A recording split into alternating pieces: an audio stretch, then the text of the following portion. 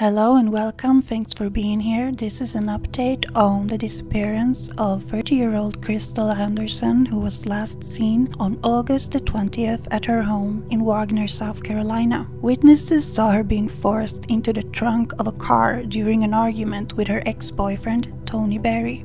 On September the 28th, he was finally arrested, which is great news, but Krystal is still missing. So he has been in custody now for 4 days and still hasn't told authorities where she is. If we are to take into account Krystal's sister Shadera's very disturbing claims about Tony's entire family, it seems quite possible that more people know where she may be or what happened. She speaks of them practicing some form of witchcraft and found cards in Tony's trailer saying "Protect Tony" and what he is about to do.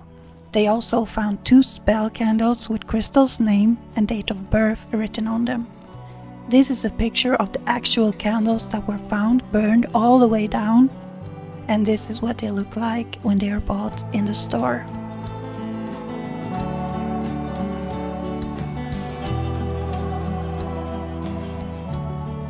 These are all very scary details, but at least Tony is now behind bars, which is a huge progress. Now they just gotta find Krystal.